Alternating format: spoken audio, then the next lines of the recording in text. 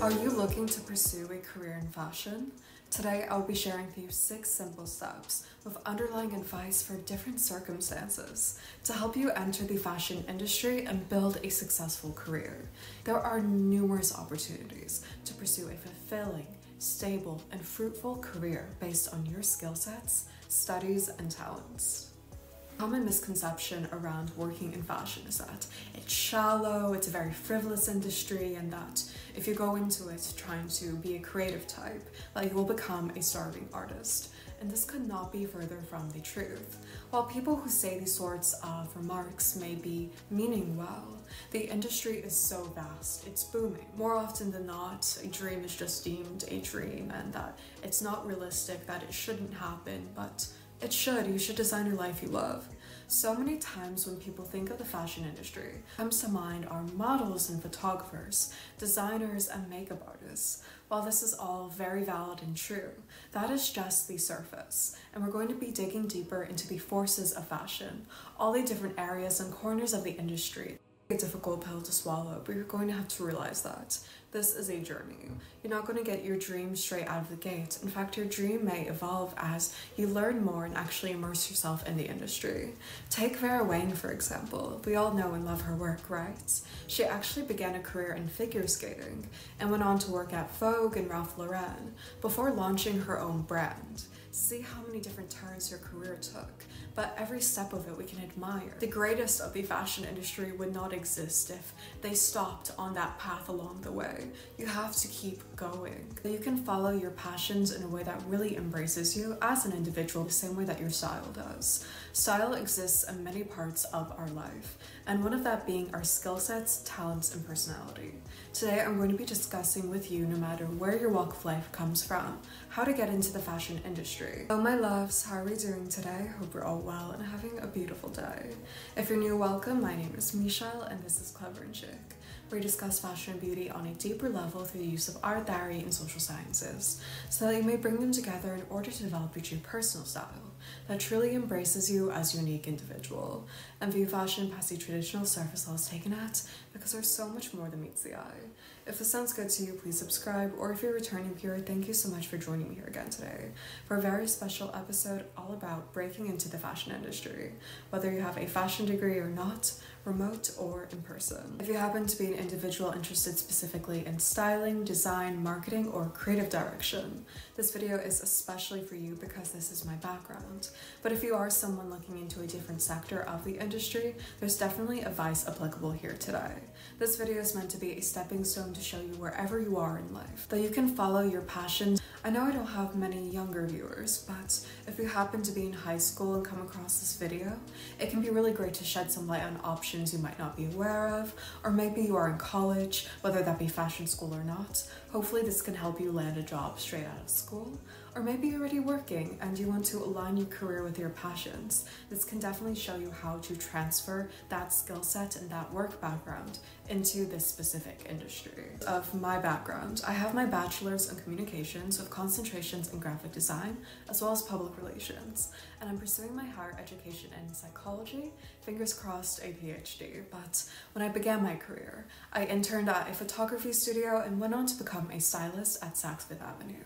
Here specifically, I worked with women's wear, ready-to-wear, to really get in the nitty-gritty details, and went on to have the pleasure of working with numerous brands as a graphic designer. I was working with big and small brands, print and digital media as well, doing brand identity, photo retouching, and executing campaigns. When the lockdown occurred, I continued working as a designer remotely, as well as doing styling and image consultation, and of course, social media content production. If you are a returning viewer, you have definitely seen the development of Clever&CHIC, this brand, and it growing in many different directions in terms of actual clothing design and books and services. This is more so social media, and today we're going to be focusing more on careers in the industry, which leads me to my first step, determining your path, which is so much easier said than done. Because a lot of the time people will discourage you, saying if you go into fashion you will be a starving artist, or this is so frivolous, why are you pursuing this, you are not making good choices. When in fact, according to Fashion United, at the present moment the industry is employing 300 million people. It's bigger in some countries than the automotive industry.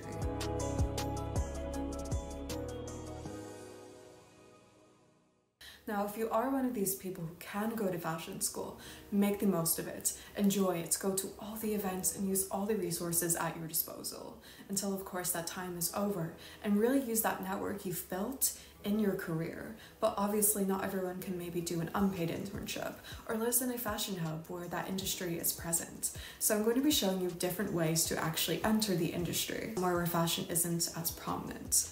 Know that there are remote options and so many opportunities to develop your career beyond what the public sees. It's not going to be printed in a magazine, it's not going to be in a runway or in a campaign. I want you to think of a company wherever you may live, one that's very vast, an office building, and think about all the different departments and people that make this company function and work, what helps it reach its success. Ask yourself which department you would be in. You might be thinking, Michelle, I'm really in love with the glamour fashion. I want to have that lifestyle, the fashionable one I see in the movies and books. You need to realize that it's not as glamorous as it seems. Even on the creative side, it's quite grueling. But when you work in fashion, you really get to contribute to something bigger than yourself. You're a part of something that's so beautiful and really shaping the cultural landscape of the entire world. Understand that you're going to have to take a realistic route in order to make it reality. No one is here to make it happen for you, but that's part of the beauty. You can really use your own skill sets and talents and where you come from to get to where you want to go. So say for instance you are an analytical type. You always thrived in these sorts of classes and enjoy dressing up for class and went into work because you majored in maybe mathematics, cognitive sciences, human resources, or business. These sorts of majors. You can get a really great career in fashion. Maybe you won't be a designer, but you can go on to become a maintenance technician, an architecture manager, a logistic analyst in fashion. There's pros and cons to being both creative and analytical, so definitely play to your strengths and don't look down on yourself because you're not the creative in type. Instead, understand that your skill sets with maybe mathematics can help contribute to the success of a collection reaching the target demographic, make success in sales and managing those clients, making sure that everything is getting to where it needs to go, making beautiful displays functional. You have something to offer that's unique because of your skill sets and where you come from. Or maybe you are the more creative type and you've dreamed so much of becoming a designer, but don't have the connections or resources. You don't have to give up on your dream of designing clothes. If you have a knack for it, you can go and become a technical designer, for instance. Every brand needs one of those. Maybe your forte isn't actually in design, but you enjoy working with the clothes. You can become a buyer, a journalist, or a marketeer. Now, you may not be the face of the campaign, but it takes a village, and you can play a crucial role in making that campaign successful and as beautiful as possible. This note, in determining your path, you need to understand when to leave your ego at the door and go, I am contributing to something bigger than myself, a creative vision. I am helping to create a heritage. I'm carrying on a legacy. But you also need to understand when to advocate for yourself. A lot of the time, people in fashion do not understand that their work deserves to be compensated. And this is something I do want to touch on a bit. So my good friend, I will not be disclosing his name due to the nature of the story. He was asked by someone close to him to create a dress. He sketched it out, made it exactly how she wanted, put time, material, resources, blood, sweat, and tears, his passion into creating this piece. When he delivered it to her and came time for her to put it on, she loved it. And she didn't expect to pay him for this. I am not saying we are above anyone else at all. It is not like we are out here saving lives like surgeons or firefighters. But just the fact that we do not do this does not mean you devalue your work. When you devalue work, you devalue yourself, you devalue your clients, and put a cap on what you're capable of making, because you will not have the time, energy, or resources to actually continue on your journey. So once you determine your direction, do not let anyone persuade you with their words. You have to understand when to advocate for yourself, but also, like I said, leave your ego at the door. So know when to pay your dues, but also to stand by your work. I will use myself as an example. So I used to think, oh, I'm just some girl creating videos on the internet. Even though I didn't show my face and everyone thought a team was working on this project, I was transferring all my skills I use in my professional work into this passion project. And I did it completely for free, hours on end, every single day for years. And then one day I received a message from someone who went to a fashion school, and they told me, oh, I know you because I go to this school. and I had no idea they were playing my videos there. And I went, oh my goodness, I am not being compensated for my work, but they're good enough to be played in these schools. Thinking, wow, if professors can use my work, maybe I can become a professor myself. There's so many different directions your career can take. So say maybe your parents were kind enough to help you through school, but they say, we want you to get a practical degree. This is completely great. They want you to live a life where you are stable and you have a fruitful career. So say you study mathematics, like I was saying, and you go on to become an accountant. You can be an accountant at a fashion house or a publication and have that environment where it's so beautiful and glamorous. Even though your work you don't think is glamorous, people will go, wow, you're an accountant at this brand, that's incredible. Be in the industry you love while embracing where you came from.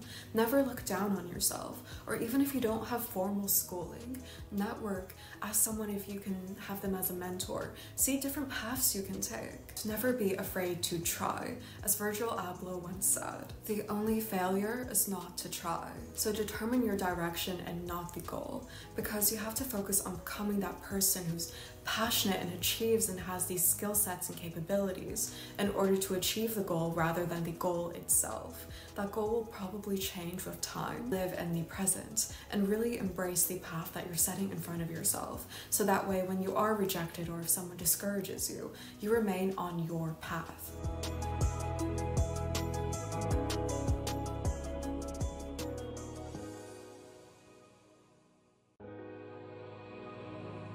Now let's move on to step 2, educating yourself on fashion. So the industry is so much more than wearing beautiful clothes and being beautiful yourself, about knowing about the latest and greatest trends, even for modeling. You must know that fashion, it's art, it's culture, it's history, technology, and so much more all in one. And it's very important for you to grasp the big picture as well as the finer details. Start with a historical perspective. Study different movements of style that define each decade. Understand why these movements even emerged and their social and cultural implications, how they shaped the fashion landscape. Familiarize yourself with major international fashion houses. Learn about their origins, iconic designers, creative directors, signature styles, and the impact on the global fashion scene through aesthetics. This knowledge will provide insights into the industry's evolution and where we are today, as well as why. Gain an understanding of the fashion calendar as well. Know when and where major fashion events are taking place. Even beyond fashion capitals such as Paris, Milan, London, and New York. Understand the significance of these events in setting trends and influencing the world we live in. These topics that I mentioned throughout each episode of the videos I create here on the YouTube channel, but definitely look to other resources as well, such as documentaries, podcasts, books, or if you're in school and have access to a digital library, look at research papers. There's many different resources out there. But here on the channel, I can recommend specifically the designer videos that really concentrate and showcase their work as well as giving historical and sociological context, such as the impact of YSL, or my Mad Men analysis of Megan and Betty, where I showcase the social circumstances in everyday lives in relation to the designers of this era. I believe I only have a few, but I also do have some virtual exhibitions of style icons and designers here on the channel, and this is actually a really great resource as well. If you live somewhere with a prominent fashion scene, look at the museums and see if there are any touring exhibitions. Typically these are international and will circulate through different museums, and they're really great not to just see and learn but also network. Do not be afraid to ask questions. More often than not, people will be happy to answer them. If they're not happy to answer them, simply just move on from the situation. It definitely helps if you do have these basics down though, because then you'll know which questions to ask. It'll actually foster this means of respect. You know, if you can tell the difference between Chanel and Dior, very basic things, this will allow you to ask more proper questions. Remember, the fashion industry is dynamic and always evolving, so fast-paced. You must continuously learn and have this curiosity, harness your passion, and this will not only allow you to remain relevant, this will not only contribute to your style, but also your success and creativity. You can also develop a bit of a cutting edge and allow your work to speak for itself when you understand why, when, and where it comes from. If you do happen to maybe make a mistake, do not beat yourself up. Most of the time people are likely to help you. There are certain elements of fashion that are stereotypical but true in certain certain corners of the industry. Personally, I believe it's a bit more of a minority that's loud, because even when you watch documentaries such as Dior and I, you see in Raf's Atelier, it's tense at times, but it's quite a calm atmosphere. It's not what people typically envision fashion to be.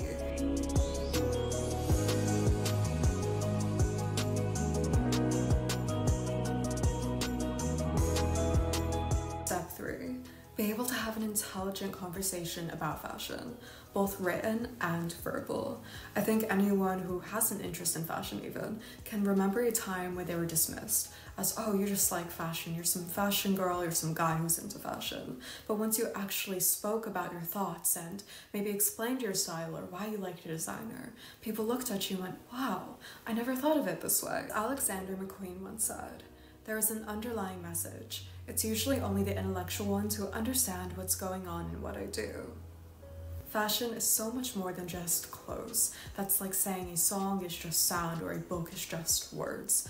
And when you develop your communication skills and make them as strong as can be, with that educational backing, you begin to create these very unique perspectives. And this can aid in the development of your work, of your look, and how you convey yourself. You can stand by what you create or what you have to offer. We live in a day and age where this is very digital as well. You want to be able to write to others, maybe an industry insider, ask about a position, and sound just as stylish as you are, to sound capable, to sound articulate. Or maybe your own person at an event, you want to be able to speak well to them and go into that conversation with confidence. There's so many different ways to work with fashion terminology and communications, and that's truly the beauty of it, because the same way you can bring clothes together to create your style, it's the same exact way you can deliver your thoughts to develop a signature way of speech. Even the language that you use helps to create your style, and you want that to be as strong as possible. It's good to have a rich vocabulary. I think we can all agree on that. So let's break this down out of the context of actual words.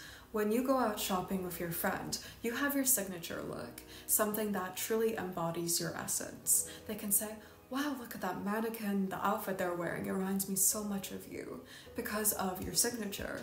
Now take signature in a different context. When you write your name down on a paper, it's distinct to you even if someone has the same exact name. Their signature isn't the same as yours. This is the same exact way as the language of fashion. Even though we're all using the same words, we have our own way of using them, and this in turn creates a higher sense of style. Say for example, I say, I really love chic and elegant style. For me, I envision a Celine or YSL woman, but someone else may envision a Dior or Tom Ford woman. See how all these images are vastly different. We can all explain why they're elegant or even why they are not in different ways. There's so many different ways to work with fashion terminology and communications, and that's truly the beauty of it, because the same way you can bring clothes together to create your style is the same way that you can actually talk about this. The fashion industry is one with a backbone in aesthetics. It's social and heavily relies on connections, and this isn't just a person's connection to the clothing, but connections to one another. It is so incredible. Anyone who wants to go into fashion has such a great sense of style, and you want to have that substance to match it, that when people look at you, they respect you, and when you speak, they respect you even more because of your thoughts, opinions, and interpretations. When you speak and you say, I'm an ideal candidate for this position because XYZ, or when you pitch an idea or a design, a concept, or maybe a process, and you can actually back that as to why it works and where it stands in terms of the industry, people may agree with it, or they will go, oh, that is so great, let's tweak it a bit. You truly reach a new level of style, because style is not just the clothes you wear, it's how you wear it, it's how you move, how you speak, how you form your thoughts, and how you convey them. So say for instance, I'm working as a stylist with a client struggling with body image issues. I need to be able to explain why certain styling techniques benefit them. So even though they are looking in the mirror and they feel confident because they see they can look good, they'll understand why they look good and be able to implement this technique themselves. I'm working on brand identity and I'm explaining why these color palettes are effective, why this design element is crucial to conveying their heritage, or why this certain typography will not work in this way, but we can adapt it to work in another. Or let's remove it out of my forte. Say maybe there's a, let's do a visual merchandiser, and they're doing all the displays and putting certain pieces with one another, and it's the seasonal holiday, they need to do this big overhaul. So they reference an archival brand element that evokes this warm vintage essence. It's perfect to modernize for Christmas. They say it will create an immersive experience, and because of this, people will be drawn to the shop. Be effective in washing over that feeling of the brand identity in the holiday, and in turn, driving up sales because of that. Time and time again, I'm personally asked about different styling tips, or how to design, analyze fashion, or different subjects I cover in the videos on the channel. It's inspired me to create a resource derived from my studies and work to pass on to you today. It is titled The Little Chic Fashion Dictionary: How to Speak Stylishly with Fashion Communications and Terminology. Each term is defined in detail, including pronunciation, part of speech, the language of origin, and the specific subset of the fashion industry to which it belongs to, as well as illuminating examples to make them all the more memorable. I truly love making fashion more digestible and accessible to those of you who are just getting into it, or providing this space for seasoned fashionistas to come together and share this passion of others, because not everyone has this sort of space in their life. And the fact that I got to produce a book in this sort of image, inspired by this community, and really this lifelong journey I've been on with the art of fashion and learning and working and creating, is just this dream come true for me. So I hope I can pass this on to you in a sense. And even though I know I cannot make this happen for everyone, I hope that this will help you a bit on your way to creating, to speaking, to having the style you wish to, and designing the life that you love. I've done a giveaway in the community tab, since I understand many of the Chic League members are active here, but I wish to do another one in this video. So if you're interested in winning a copy of the Little Chic Fashion Dictionary, please subscribe and like this video, as well as head over to Instagram, follow, and leave a comment with a black heart emoji on any photo.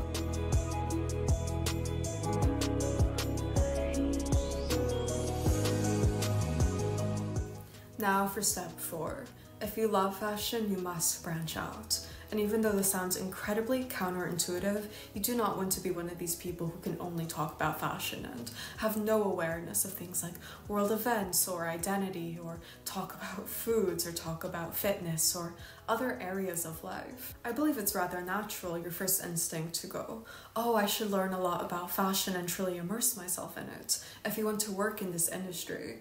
But you need to retain this peripheral vision of the world, and in turn you'll gain a peripheral vision of style. It's easy for anyone to gain tunnel vision of their passion, and if you love fashion, you can live it, you can breathe it, but you have to understand it's very immersed in the world. It's not this standalone, isolated entity. Say for instance you love tennis and you played tennis, you have this great understanding of movement. You can translate that into fashion, into your work. Now, as a stylist, of course, I have the body type and look that I have, but I have to be able to work with anyone's look, anyone's body type, anyone's gender. So even though I don't know the experience of being a man and wearing menswear, or having a fuller figure for a woman, I can still work with these body types and looks because of art theory, because of science, and apply different concepts to fashion, and in turn be able to work with anyone and create looks that really embrace them, that really empower them. This is an overall goal of my work, and if I was not aware of art theory or social sciences, I wouldn't be able to do this to the extent that I do. Maybe I'm working with a fashion brand and I'm doing some designs for them. Knowing about fashion is not going to make me good at motion capture, it's not going to make me good at layout design, it's not going to make me good at typography. While fashion does possess elements of art, it also possesses elements of science. So having a background in either of these areas can be really great to adapt to the industry. And if you're an analytical or creative type, you don't have to be discouraged by one lacking the other. Instead, really play to your strengths and find a way to translate that. Many designers have spoken about their creative process, and it's not just logical facts of garment construction or romantic concepts and execution. Fashion is not only inspired, but functions within the world. In a conversation between Mucha Prada and Raf Simons, taken from Prada's Spring-Summer 21 showcase, Mucha stated it better than I ever could. Say, study, study, study. Learn, watch movies, watch art, read literature, and learn that a piece of clothing serves the rule of making you live better. So it's for you and it's for your life. So it's not an abstract job. The result of my job is that people with my clothes probably feel a bit better, they can live a bit better, so it has to be useful and help define your personality, even if you want to change. One day you want to be somebody, one day you want to be somebody else, depends the occasion. So really think about that is an instrument for your life. Raf Simons has also been very vocal in another interview, stating, "There is a very different kind of psychology going on in the fashion scene than in art. I don't want to show clothes. I want to show my attitude, my past, present, and future. I use memories and future visions and try to place them in today's world. When you watch a fashion show, television, or films, go into it with the eye of a creator or an analyst, not a consumer. Ask yourself, why is it the way it is? Look at show notes. For instance, Alexander McQueen's Spring/Summer 2005, It's Only a Game, was based on the concept of a chess match between America and Japan, inspired by a scene in the Harry Potter films. Each look is made in the image of a particular chess piece, and the models move along the runway as if they were on the chessboard, mirroring real-life historical events, completely inspired by 18th century silhouettes and traditional kimono pieces with embroidery. The collection was lighter and more accessible, hence reaching a wider audience due to the romance and femininity of the collection. There is so much to unpack just with this single fashion show.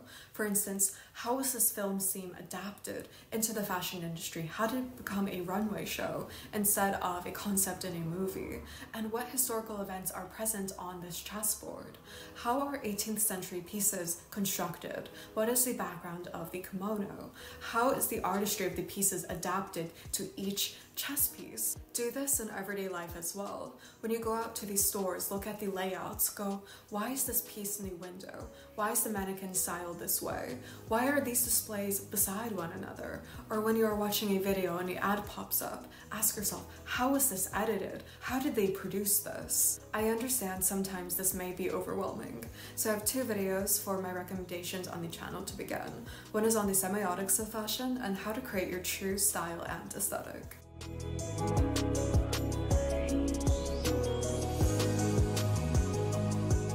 Now let's move on to the next step. Find your motivator. There's going to be times when you're tired, there's going to be times when things are difficult, there's going to be times where you're working very hard, and you need to have this fire within you, but also find a way to channel this fire into your work. You need to be able to recognize your strengths and weaknesses, hone your strengths, channel your weaknesses, and transform them into something stronger. Let's look at one of the greatest designers, Yves Saint Laurent. He once said, "What is wonderful about my art is that dream and reality can become one. There is just one step between the two." His genius and elegance came from what so many people deem as weakness, his sensitivity. People wrote him off as delusional, but his vision and philosophy transformed the entire landscape of fashion and the way people go about their style today. Slimani spoke about in a rare interview how his bullying helped him create his vision, jackets being a bit too big, having a slim silhouette. In these times, he looked to his music heroes and stated how he felt connected to their allure, aesthetic, and style. If you have a hard moment, you must transform this baggage into a toolbox so that it doesn't weigh you down on this journey of creating this dream of working in fashion. I know so many people who have been strong enough to push through have such similar stories of pursuing this dream and on that journey of making it reality, receiving maybe a snide remark or being told that they're not good enough when in fact they are. And I imagine if you are watching this video, you have this as well. I believe it was Anise Nin, hopefully I'm pronouncing her name correctly. She once said, "Had I not created my own world, I would have certainly died in others."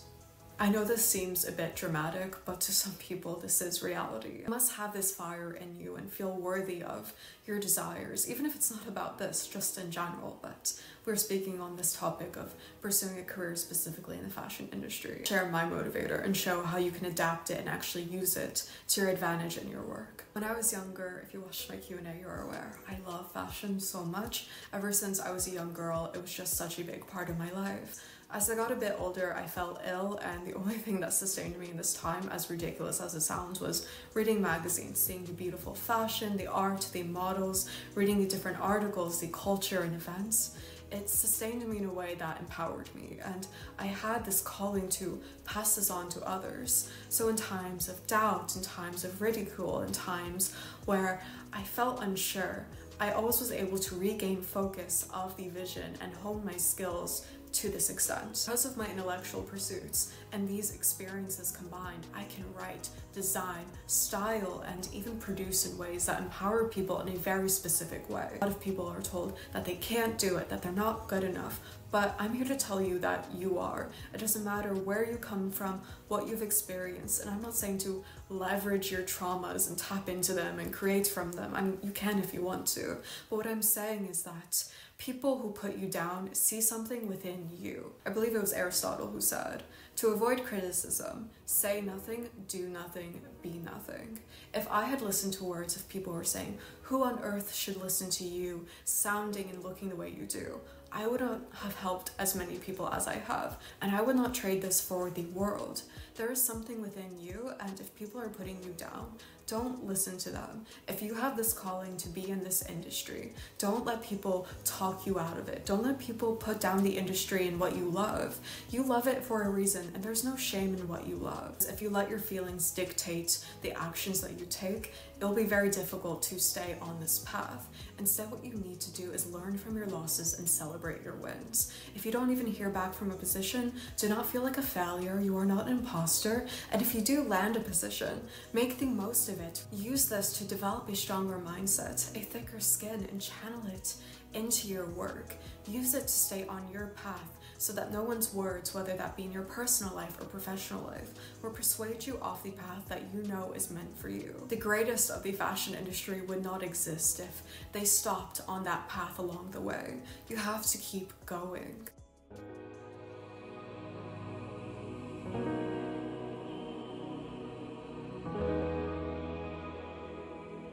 Now for the last step, developing your portfolio. This seems very straightforward, but there's actually a few key objectives that you want to meet with your portfolio when showcasing your work.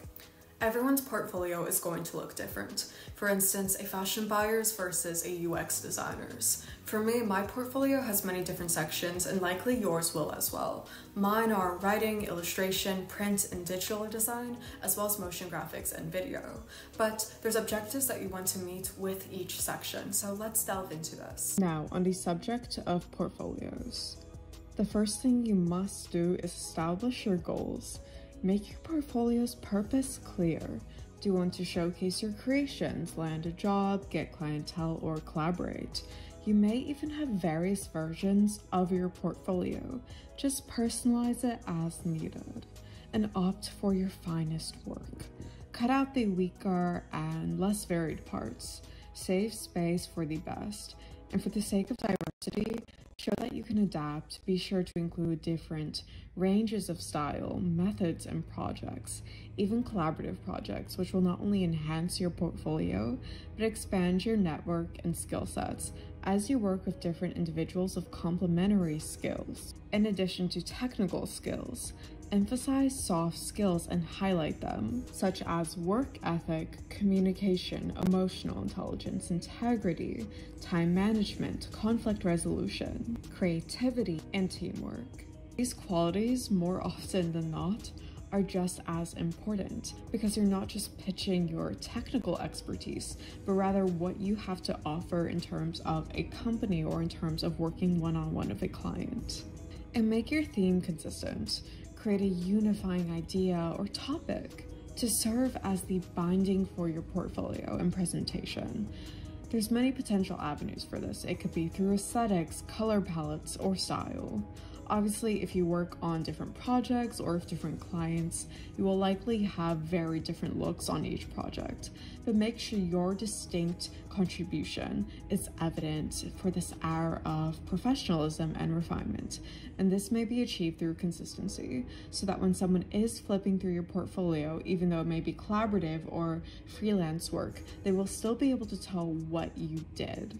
Also, put your tasks in a way that are easy to navigate, so in an order that makes sense or is simple to follow, like someone who has never seen your work before or someone who's not even familiar with fashion.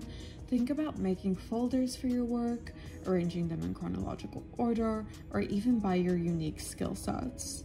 Viewers will have an easier time looking through your work and a portfolio that's well organized. People don't want to fuss around, they want to get straight to the point. This is the prime time to set the scene. Put a short description of each project next to it. Break out the idea, maybe what motivated you, or the tools that you employed, or maybe even obstacles that you conquered. For instance, cultural sensitivity in a global business environment. Not only gives the viewer background, but shows how each item was conceptualized and executed. Within your portfolio, you also want to display your philosophy. This is something very unique everyone has to offer. Include any relevant drawings, excerpts from books, mood boards, or even behind-the-scenes photos to show how you came up with this idea or why it is effective. This provides a more in-depth look into your process. Everyone has a unique process and enhances your delivery. Many times when hiring a designer or analyst, the company or client wants to understand the process that's going to be involved, which is such a prime opportunity to share your story. Personalize your networking conversations by sharing your journey, experiences, background, and passions that drives you in your work. People connect more deeply when they understand the story behind your creations. This could make a client more comfortable working with you, or offer a company a unique perspective that they're currently lacking and are looking for. Now for the final finishing touch of a portfolio, and share testimonials. If you've received positive feedback from clients, colleagues, or mentors, consider incorporating them in your portfolio or sharing them on your networking platforms or personal sites. Positive testimonials not only validate your skills, but also your professionalism.